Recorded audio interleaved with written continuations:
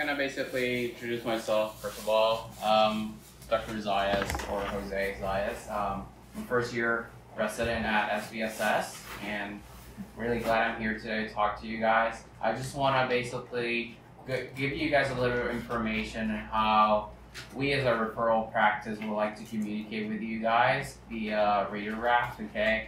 I feel like that's one of the main thing or issues when we're trying to get information with all these patients that need our help, okay? A lot of the times we get radiograph, but things are missing or positioning is not adequate, and then we cannot provide a more thorough recommendation for the patient. So getting this done from the beginning is something that definitely will benefit you guys and us in terms of trying to communicate throughout the whole process, okay?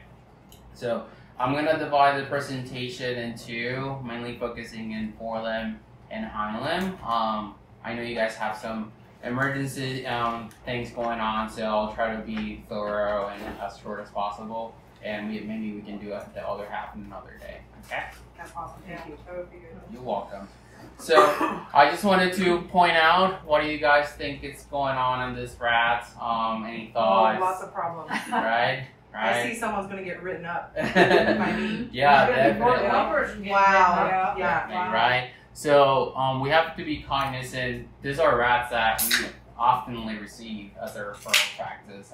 And this is why I'm here today, okay? Just to make sure we're preventing this from happening. It's not only you guys are being exposed, okay? You have to be very particularly aware of that, but also there's a lot of things missing here. We don't know what limb are we actually taking a radiograph. Is it the right limb? Is it the left limb? What are we actually looking for? Are we actually taking a look at the toes, or what are we doing, okay? The toes are even with the hand, so we can't see if there's any sort of deformity, fractures, or anything in particular. In the middle image, there's a lot of exposure, or what's called burned out image. And even the positioning is not adequate. So if you're trying to look at the pelvis or anything in particular, we're not being able to provide you more recommendations on that end.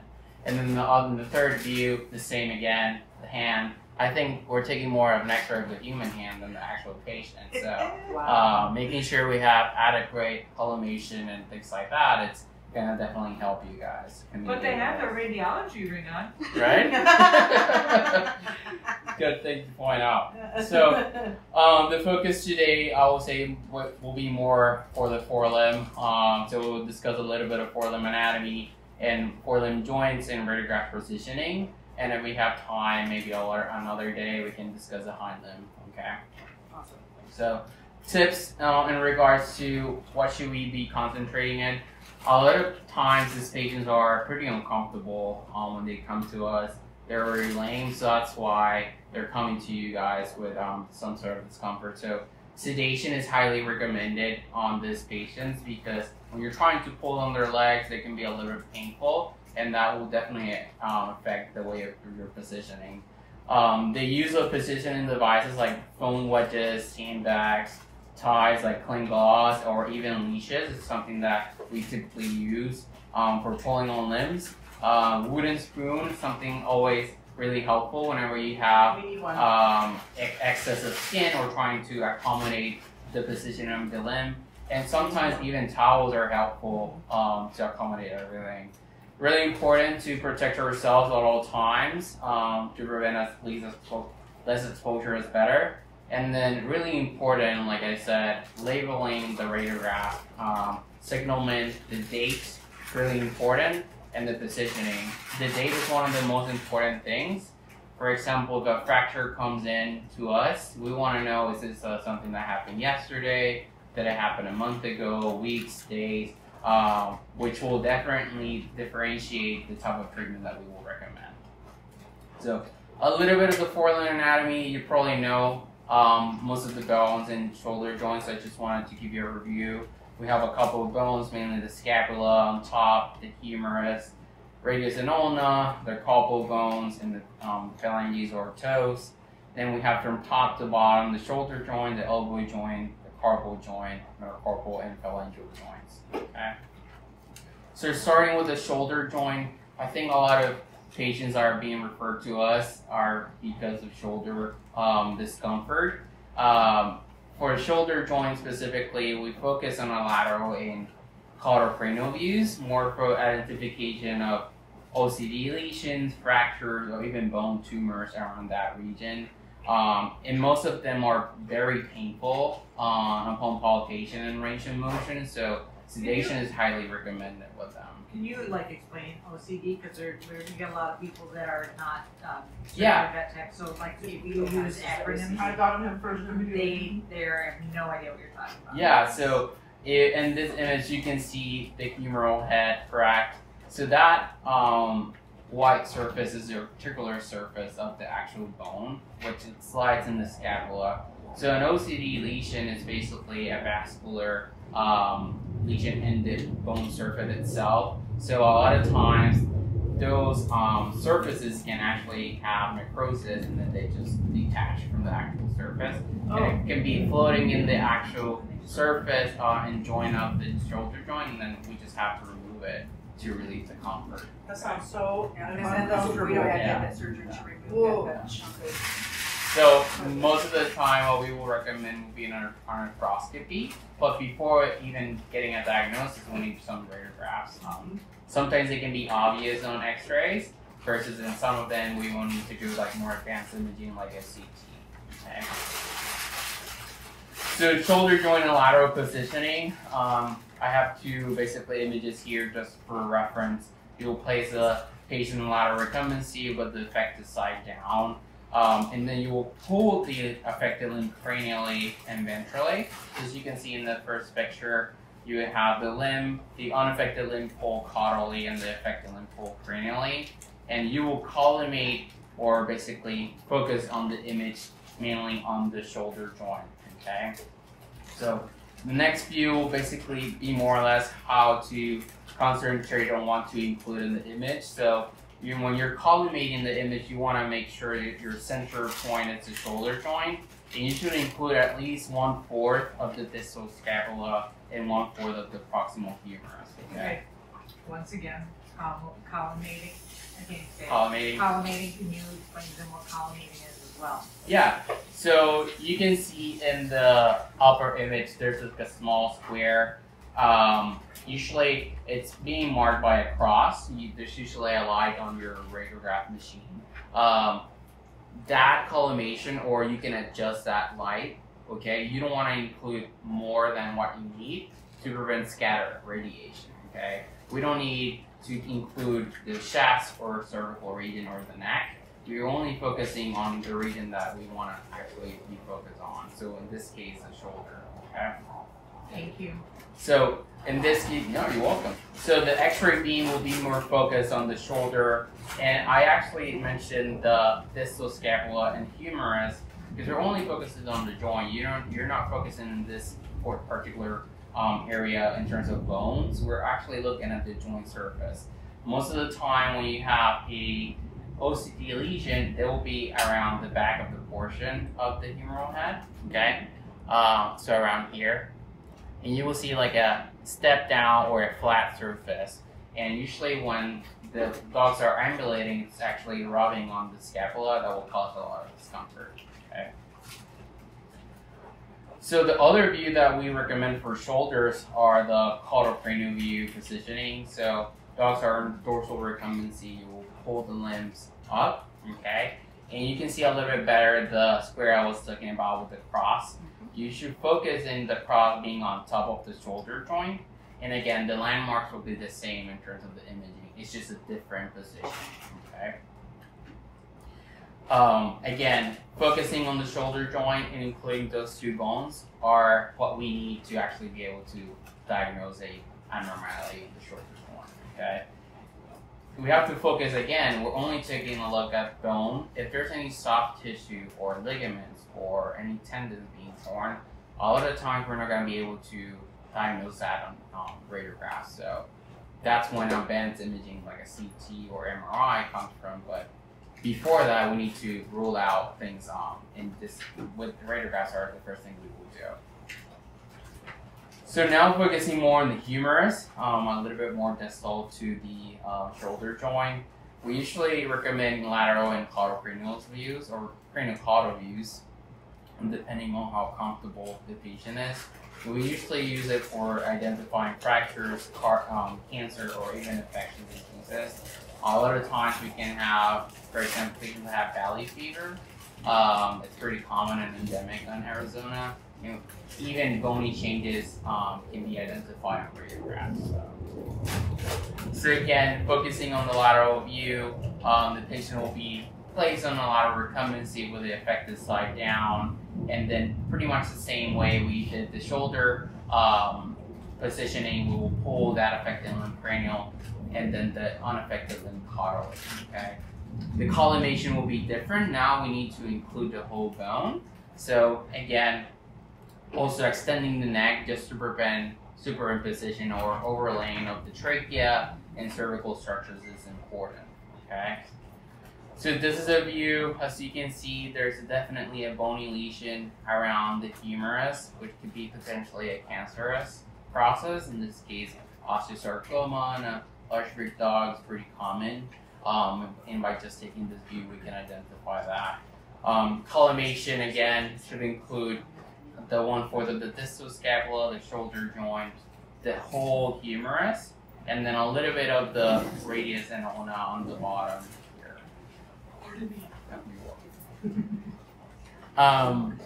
So the next view will be the humerus caudal cranial positioning.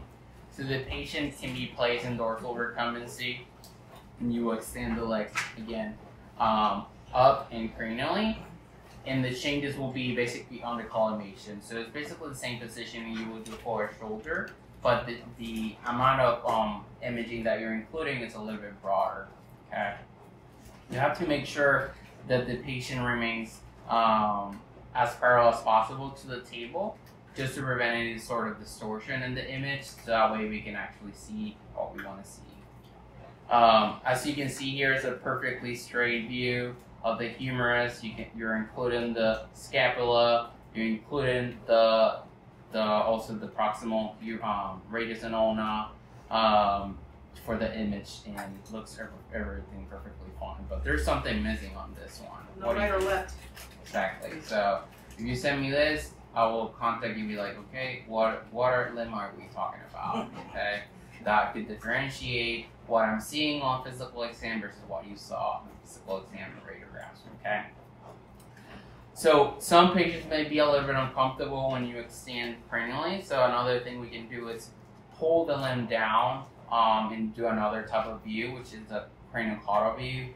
When I'm mentioning cranial-caudal, all those things is how the X-ray beam is coming from. Okay, so in a cranial-caudal view, is coming from the cranial aspect of the actual humerus and coming back. Okay, so the patient again is placed in dorsal recumbency with the affected limb extended caudally. Okay. And the plane of the humerus should be parallel to the tabletop. Again, this will help us prevent any sort of distortion. The affected forelimb should be also abducted slightly away from the thorax. That way, we're preventing any superimposition with the chest. Sometimes, if there's any sort of small fracture and it's over the chest, we're not going to be able to identify it. Okay. So as you can see here, the rest of the body in the image is basically away from the focus that we wanted to, and again, the same collimation to include those structures again. So now the elbow, it's another type of structure that we actually like to focus on. A lot of times we see now with the #1 breed in America being the Frenchies, those can fracture the elbows pretty often. We see a lot of them, I will say maybe 1 or 2 weekly that we need to fix. So this is something that will definitely be helpful for you guys. For elbow positioning, depending on the clinician and doctor you work with, they may want a 45 or 90 degree flex lateral position or cranial-caudal view. And this will help us evaluate for fractures or even elbow dysplasia, which is a pretty common thing we see in large breed dogs. And some supplementary views with hyperflex lateral just for identifying ununited and colonial process, which is a component of elbow dysplasia. It's often recommended but from your perspective and from a GP standing point, we want to keep it as basic as possible. These are more advanced positionings that if we think it's needed, we will perform them. Okay, we just wanted to mention them. So with the elbow positioning and the lateral positioning wise, you place the patient a lot of the times will be in lateral recumbency with mostly the affected side close to the table, and then the unaffected side can be either moved cranially or caudally depending how the patient tolerates it. A lot of the times it can be a little bit uncomfortable. Again, sedation will be really helpful for them. And the flexion of 45 or 90 degrees, it will just be case dependent. Sometimes you can see things on a 45 degrees, you may need to retake it again on 90 degrees in order to actually see what you want to assess. So in terms of the lateral view, again, the X-ray beam should be aiming towards the joint itself, the elbow joint, and focusing on the medial epicondyle. So the medial epicondyle, it's mostly this region around here, okay? The elbow has 2 epicondyles on each side, and in this way you're aiming from the medial side to the lateral side of the arm of the dog, okay? You should include at least 1/4 of the humerus and then 1/4 of the proximal antebrachium or the radius and ulna. And the superimposition of epicondyles should be something that you should address and make sure it's present to make sure it's an actual lateral view, okay? The elbow joint craniocaudal positioning will be the second position we want to see for elbows. Patients usually place in sternal recumbency with the affected forelimb fully extended, okay? And the patient head again should be turned away from the affected side. This way we can prevent again superimposition of the trachea and structures in the neck that we can basically superimpose them and be able to not find what we're looking for, okay? The humerus, elbow joint, radius, and ulna should be aligned. So just focusing on the whole limb itself with the table in order to actually have a true craniocaudal view. If the elbow is not able to be fully extended, some clinics may have the ability of angle the radiograph positioning. And sometimes you can angle it a little bit in terms of specifics around 10 to 20 degrees. It should be helpful to identify any abnormalities in the radius, okay? So again, we can take a look at this view. We have on the right side, more or less on the focusing on what to include on the x-rays. And then the 2 circles are pointing at the epicondyles I was mentioning in the previous x-rays. If you see both like prominences in a lateral view, you need to retake them to actually be able to have a perfect lateral view for the elbow wise. So the boundaries, again, the medial epicondyle with the x-ray being perfectly aligned with the joint or the orifice in the middle, okay?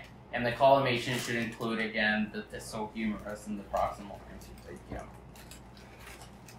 So the next step will be the radius and ulna. All of the time we often see, I will say, greyhound, small breed dogs with radius and ulna fractures, and positioning for these are really important to actually be able to provide an adequate assessment. Is this multiple fragment fractures? Is it only a simple fracture? And even bony lesions as a bone tumor can also be identified with this one, okay? So the patients, again, placed in lateral recumbency, it's pretty much repeatable. Again, every time we want to make a view, we place the patient in a lateral view on top of the table with the affected side down. In this case, you will slightly flex the elbow and pull on the radius and ulna a little bit forward or cranially, and the unaffected limb you want it out of the view, so you pull it back, okay?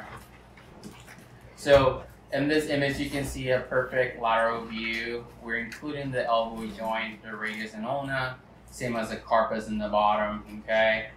We can see the whole, both bones with no superimposition of any other structures.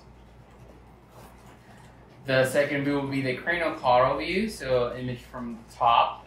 So you'll place the patient in sternal recumbency again, and you will fully extend the whole limb, and then the head should be turned away just to prevent that superimposition. This is a view from a cranial caudal or from top, which you can see all the structures, really important. You can see the radius on top and the ulna on the side, okay? It's really important for us to see this view to make sure that we're not missing any other abnormalities. So collimation is pretty much the same as a lateral view that we will like in terms of the structures included. So the last portion I will say in terms of the forelimb, it's mainly the carpus and the toes or manus in terms of a Latin perspective. And for the carpus, we likely use a dorsal palmar or from top to bottom view and lateral views. And the same for metacarpal and digits. So again, from a perspective standpoint, we're looking at the wrist of dogs. So these are the carpal bones here. We're talking about the metacarpal bones, and after the metacarpal bones, we have the phalanges. So each toe has 3 from top to bottom. So P1, P2, P2, P3. The nail being the P3. Okay. So carpus and lateral positioning. Again, lateral recumbency with the affected side down. You need to collimate just over the carpus and focusing mainly on what we want to see. You don't have to collimate all the way up to the radius and ulna. We don't need that in the image. It's really important for doctors to be able to tell you guys from a technician standpoint, where are we focusing on? And based on their physical exam, where's the actual lameness and painful and discomfort is, okay? We don't want to include more than what we actually need. So, from a lateral view, you can see perfectly fine all the carpal bones and metacarpal bones on the lateral aspect, and a little bit of the radius and ulna. Sometimes we can have lesions of the articular surface around this region that can be a little bit uncomfortable. We can identify fractures if they're present on this way, same as metacarpal fractures on this side. Okay. Again, what's wrong with this view? Missing. Correct. So communication in terms of how we position these, and also identifying if it's a right or left, is really important for you guys. So the next view, dorsal palmar. So we can have it here, pity, really cute. Taking a view from top to bottom, just focusing on the carpus and metacarpal region. So you will have to fully extend the whole limb. Sometimes you can add the string gauze or a leash to actually pull in the limb. Sometimes it can be a little bit in the way of the x-ray, but actually it's helpful when you're trying to prevent to have exposure yourself.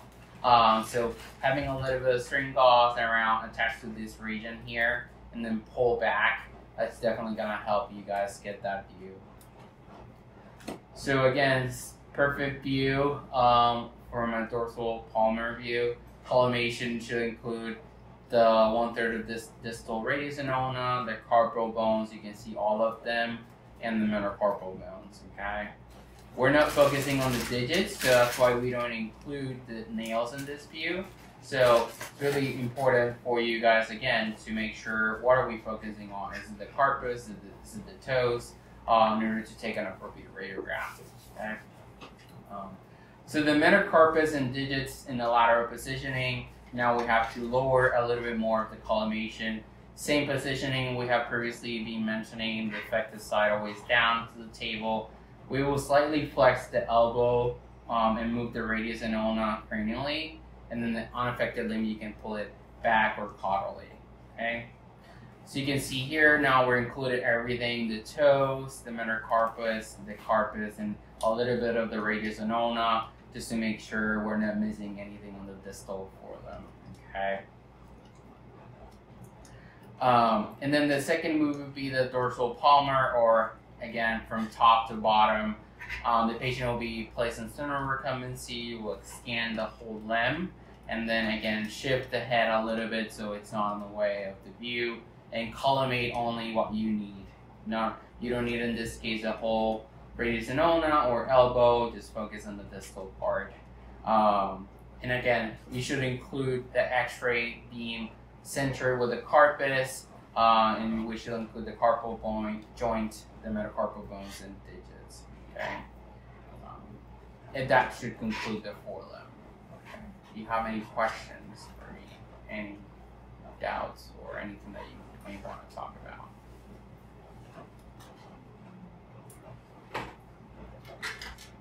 On that last picture with the dog, I saw you have like something over the dog. Is that something we should have?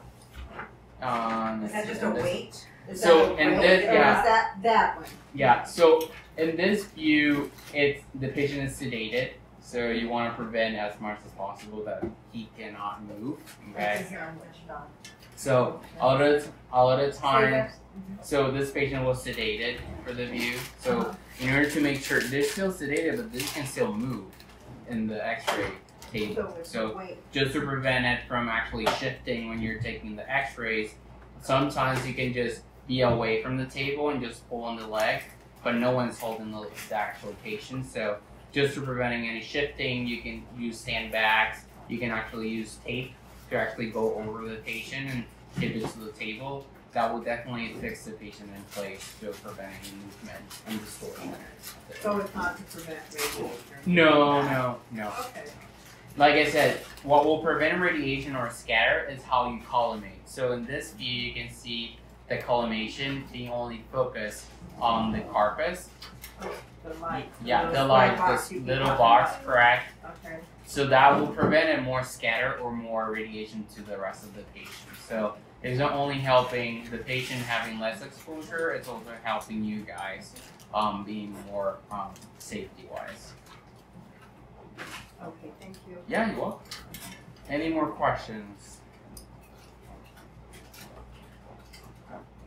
I don't know if you guys want to do the If you guys rest. have time, we do have the hind limb radiographs as well, if you want to go over that. Honestly, I think we can keep going. Okay, perfect. Okay. Perfect. So, hind limb anatomy wise, again, we have multiple bones present in this area. I would say, as a referral practice, we see a lot both of forelimb lameness and hind limb lameness, but I don't know how you guys feel in terms of your patient-wise, how they present to you guys. What is the most common injury that you guys see on a hind limb? First, stifle, right? And what kind of injury? Yep. Right? Okay. Yeah. So I will say that's the most common surgery we do as a surgeon.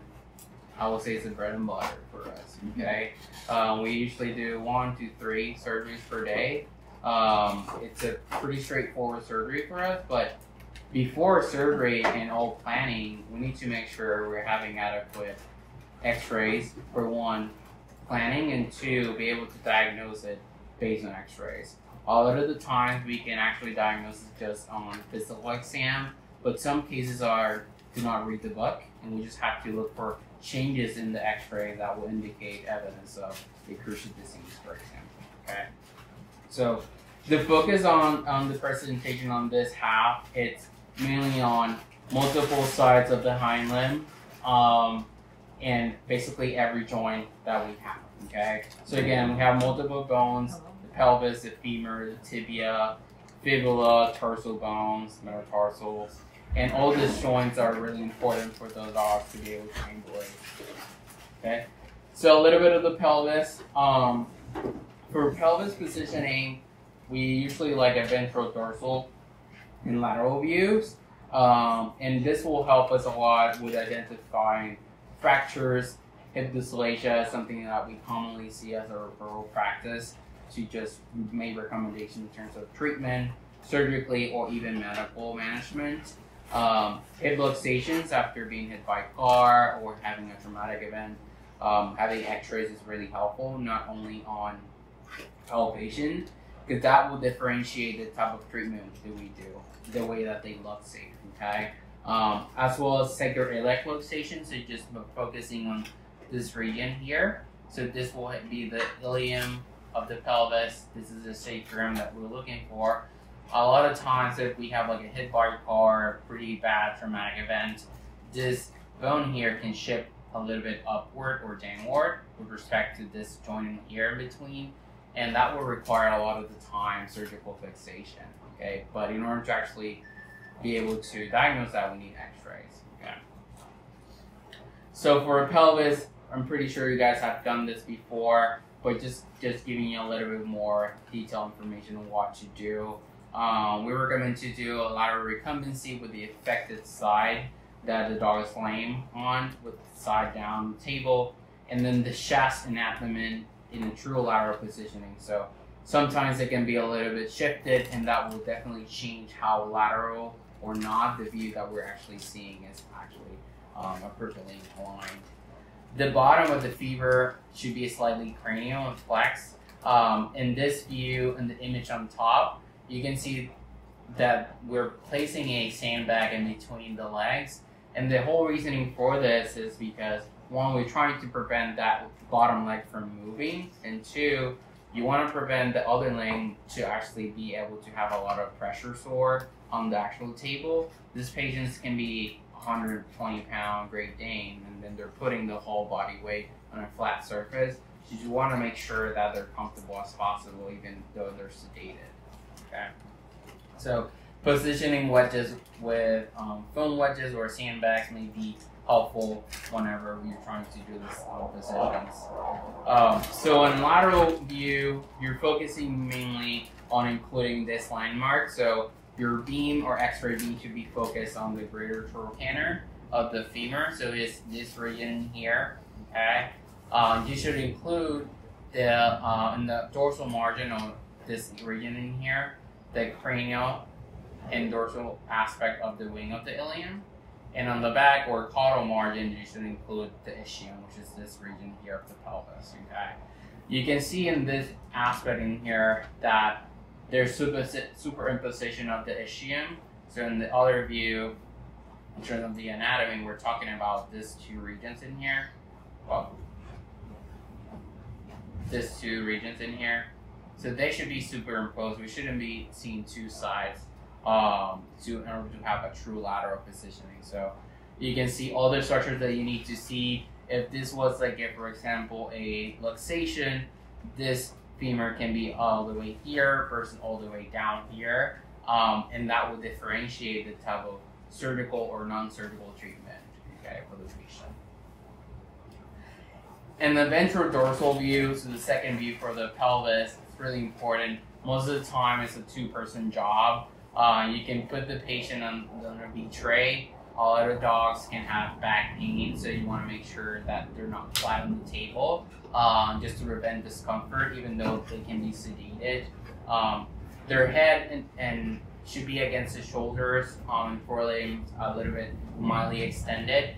Again, we're not focusing on the forelimbs or chest, but it's definitely going to help you align the spine and the sternum, and this will help you be able to differentiate between am I straight or not with respect to the pelvis. So the sternum and the back spine with respect to the pelvis is definitely going to help you when you're trying to position that. So one person around the head, another person on the back, just pulling on the limbs. So just grasping the tarsus, you will flex the knees a little bit and then pull against towards you with equal traction. That way we're having equal symmetry throughout the whole thing. So just a little bit of perspective. We have a view on the left of what we would like to be seeing in a normal dog. So you're focusing the X-ray beam on the pubis, so around this region in here, okay?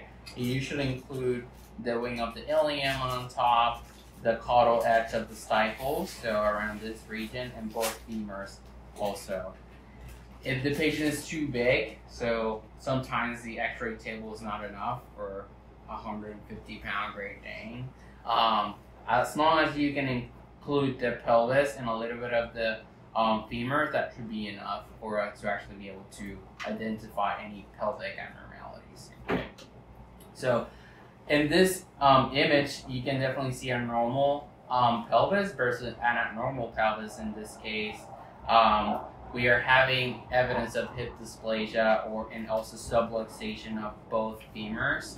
So this patient, depending on the age and stage of their life, there can be potentially a lot of different treatments that we can do for them, surgically speaking.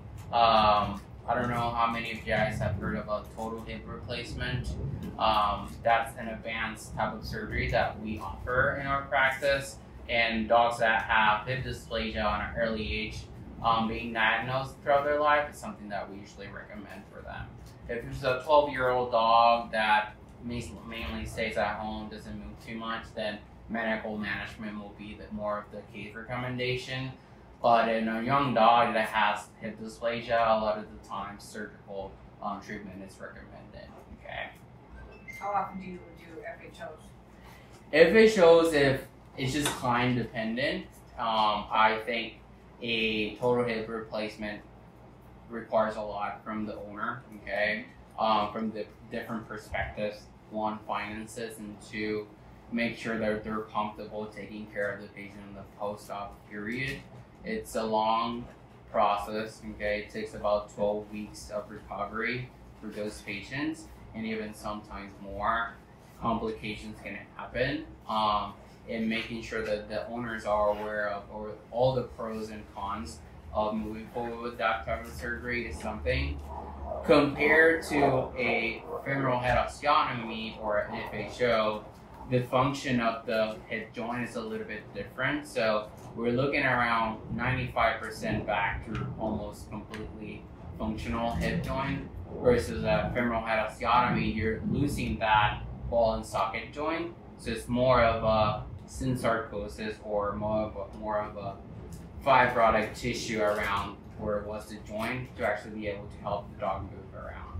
Some dogs do pretty well, some dogs don't do well. A lot of the times that will require extensive recovery and rehab in order to have a functional limb. Okay, so I feel it's more of a client compliance to identification of a perfect patient. Also, if the patient is too crazy, like moves too much, too active, something to consider if it's actually a perfect patient or candidate for the type of replacement perspective. And also any other comorbidities, are we looking into, does the dog have any other lamenesses in the front limb or the other limb? And the most important of all, finances. Okay, a lot of owners may not be able to afford that. Okay, a total hip replacement, we're talking about $8,000 to $10,000 in terms of payment. Is that something that you guys would like to do or not? It's something that we oftenly have an extensive communication with them, okay, prior to moving forward. So, any questions that I can answer? Yeah. Okay. So, this other view here is really important for us because a lot of times we can see fractures on the head of the femur, okay, what it's called a capital physeal fractures, and sometimes in just a lateral view or a ventral view we're not able to identify. So we need to move those femurs a little bit to be able to see if there's any shiftment on those fragments. Okay, a lot of the times this will give us a confirmatory diagnosis. We usually see it in young dogs because it's more of a immature growth plate problem than anything else, and they can just be running outside and they just fracture it in their lane. Okay, and with just this type of radiograph, we're going to be able to identify that.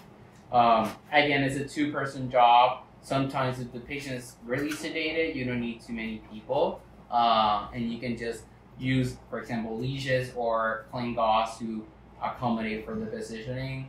The patient will be in dorsal recumbency. A V-tray or sandbags should be enough to actually make sure the patient is aligned with the table. And the femur should be at a little bit about 45 degrees angle with respect to the spine.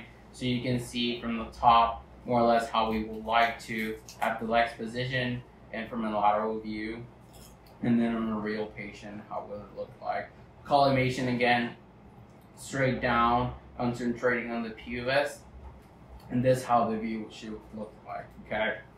in order to make sure it's an actual perfect frog leg view, symmetry on this foramens in here, called the obturator foramens, will be present.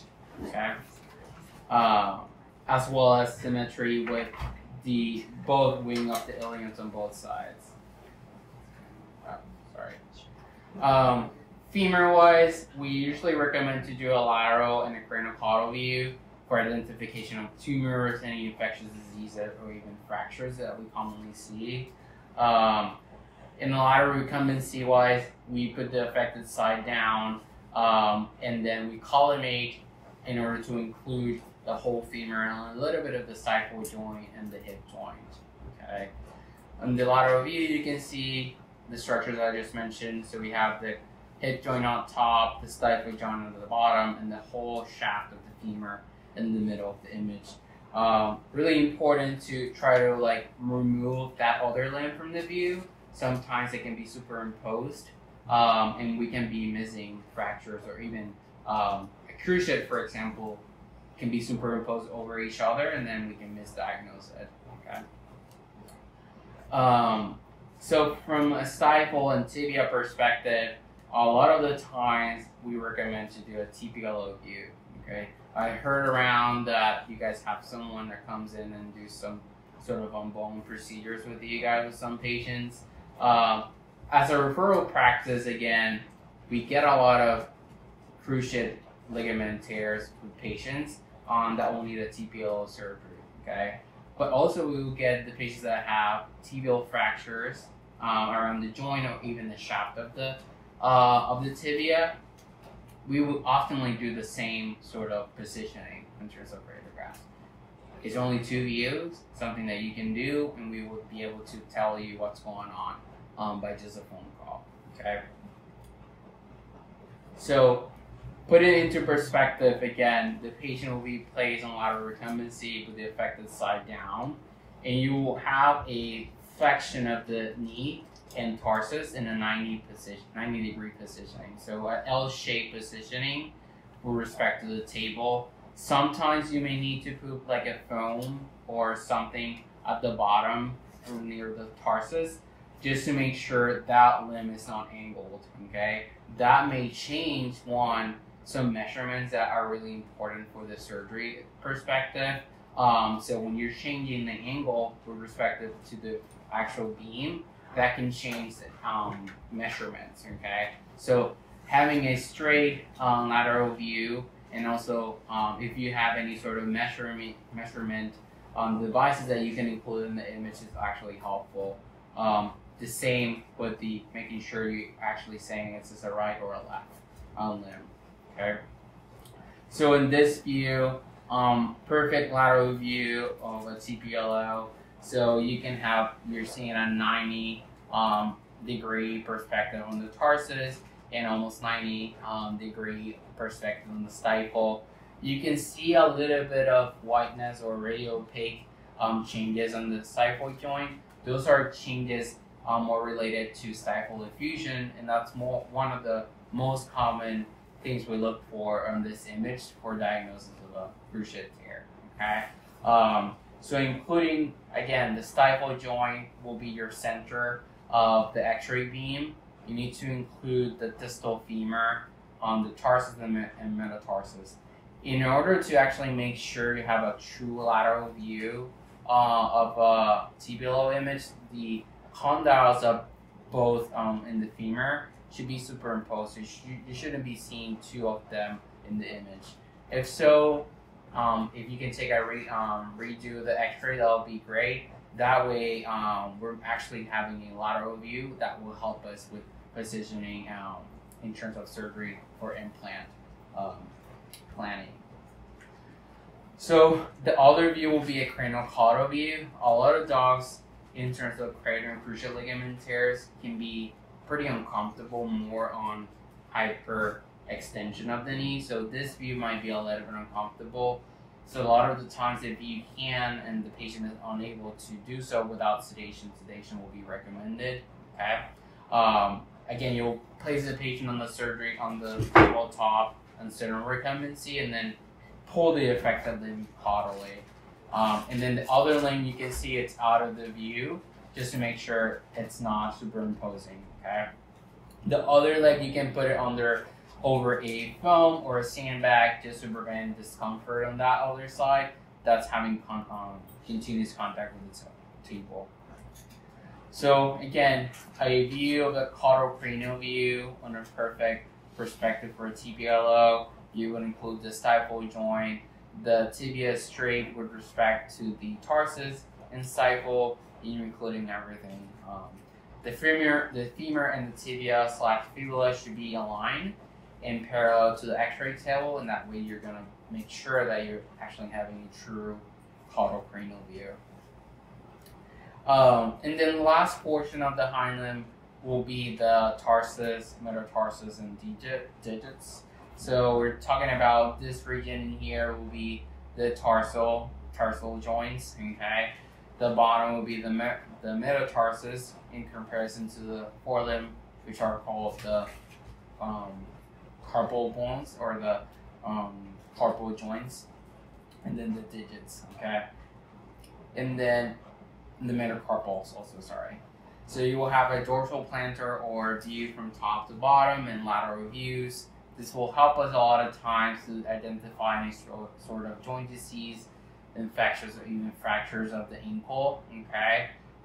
Some views may be helpful, like flexion, oblique, and stress views, but those will be more recommended depending on the injury if we're not able to identify something pretty obvious on this two views. Sorry. So again, a lot of the times these patients are pretty uncomfortable. I will say the more distal in the limb the injury is, the more painful the dogs are, and they're more, like, I would say, non-weight bearing. I would say your dog will be non-weight bearing if it has a fracture in the toe versus something going on in the hip, okay? We see that a lot of times. So they often require sedation, just trying to accommodate what we would like to do and position them on the lateral recumbency. The affected pelvic limb should be pulled a little bit distal to make sure it's in neutral position, and should be perpendicular to the body, not pulled cranially or caudally. And then the unaffected limb should be abducted or turned away, like in this image in here, just to make sure, again, we're not having superimposition. The collimation, again, is really important. We're only focusing on the ankle, metatarsus, and the digits for this view. So here you have a perfect lateral view of the tarsus. Again, make sure the collimation includes the tarsal bones, metatarsals, and the toes and nails in the actual image to be able to identify any sort of bone fractures that the patient has. And then the last view will be the dorsal plantar view, and then the patient will be placed in dorsal recumbency. The B tray should be a lot of times useful, and then you will grasp the tarsus, or even sometimes you can put some tape or leash or plain gauze, just make it easier for you guys to pull. And then you should make sure the stifle or knee joint is aligned and parallel to the tabletop, and as well as the tarsus. This will definitely prevent some image distortion in some cases. So you can see here, perfect dorsal plantar view. Again, making sure that your X-ray beam is mainly centered around this region, including the metatarsals and the digits, okay? And again, I don't know which side is this side, if it's the right or left, because there was no marker, okay? So in this image, there's no broken toe. So this in here, this line in here, it's actually the paw pad. Oh, cool. Yeah. So that's really important for you guys to identify. A lot of the times that can be misdiagnosed as a paw pad rather than actually a fracture. Okay. So just a little bit of review, just making sure that you at least have two views for any anatomical region that you would like to focus on. Center the X-ray beam over the area that you mostly are interested, and visualize how the image will look on the monitor, and move the patient where you actually like to want it for the area of interest along the axis or the collimation field, rather than actually rotating the collimation. So just making sure everything is centered. Collimate the area of interest, so don't include more than what you actually need. That will help the patient and you guys in terms of more exposure to radiation, and this also improve image quality. It's like taking a picture with zoom rather than just a whole place in here. If I wanted to take a picture of you only, I would just zoom, right? Instead of just taking the whole room. Okay? Right. So the collimation is more of a zooming perspective than anything else. And again, just protect yourself, use gloves, use all your radiation safety equipment just to prevent exposure. Okay. Any questions? I know it's a lot of information to gather. I will definitely send you guys all these slides so you guys can have it just for further positioning questions. If you guys have, you just have them on hand if you have anything. You can always call us. We're only a phone call away. If you have any questions, we will definitely be able to help you guys when you're taking this x-rays. Okay. Any questions? Well, thank you for having me here today. Thank you. It was a pleasure to give you guys this presentation, and Thank you. Thank you. Is Southwest